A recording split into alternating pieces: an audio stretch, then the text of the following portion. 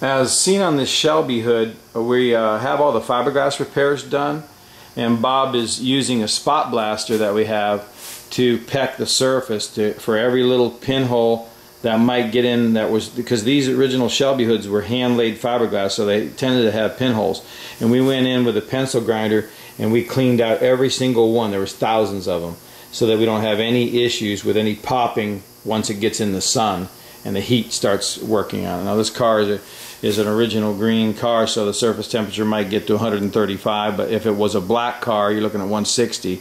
Definitely could pop any kind of an air blister bubble in the surface. So we make sure we go over with a fine-tooth comb every square inch. You can see it has a frosted look, and it's been refined. So, and it really works good and gives you the adhesion. Then we'll put slick sand over the top of that, and it'll bite in like no tomorrow.